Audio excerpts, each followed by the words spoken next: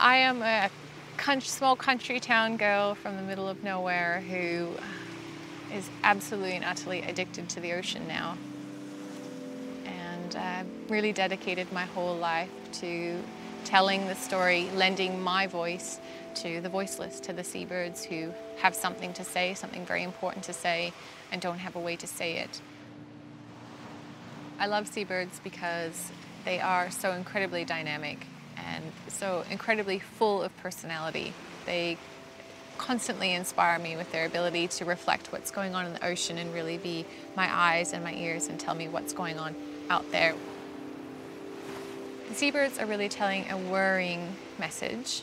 Their story is really one of increasing amounts of pollutants and plastics in the ocean, with projections into the future of more of the same if we don't do something to act. There's no doubt that a lot of my days are quite tough.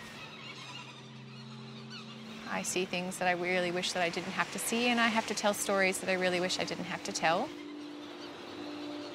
But each of us have a role in this world, and that is my role.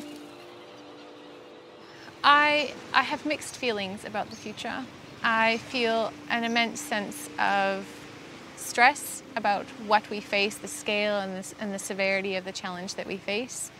But I think that even sometimes when the war is lost, you don't give up the fight. You don't wave the white flag. We continue to fight and innovate and continue to do the research and monitoring that will hopefully one day show that all of these changes that we've made, new policy, new legislation, new manufacturing methods, will hopefully be able to detect that. The seabirds who will continue to tell their story of being our ocean sentinels will one day come back and tell me that the ocean is no longer filled with as much plastic as it used to be, and then the hope will really be revealed.